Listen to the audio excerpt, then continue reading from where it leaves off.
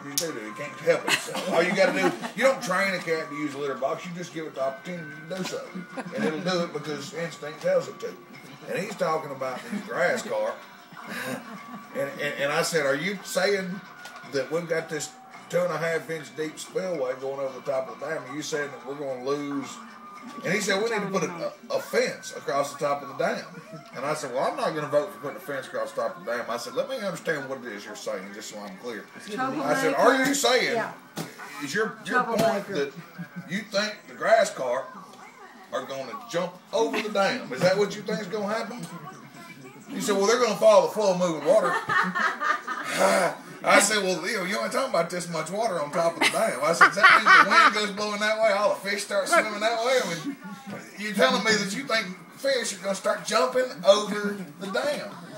Well, just get Prozac and pump it in the water. They might jump up on the dock for all, for that matter, but we can't really freak out about that. I said, there might be 2 or 3 of them that get John, so depressed. you can run for office, take this guy's place. Yeah. There might be 2 or 3 of them that get real depressed and they just decide to end it all and they jump over the dam. It could happen, but it ain't gonna happen much.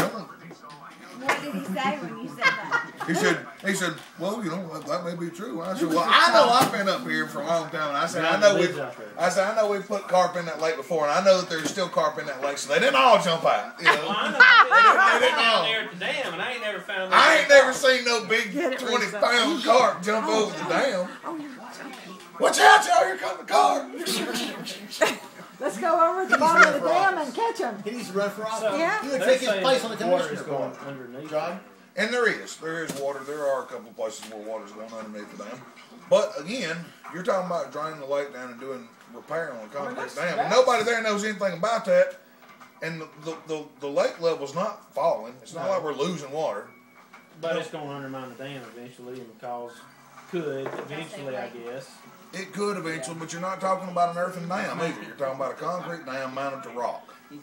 Now, yes, there's probably some erosion that goes on even in rock, but I think the situation will be lots different if you're talking about an earthen dam and you had water going under it, a dirt dam. Is that what happened at Lake Pontchartrain in New Orleans? Is that an earthen dam down there? I don't know. The levees.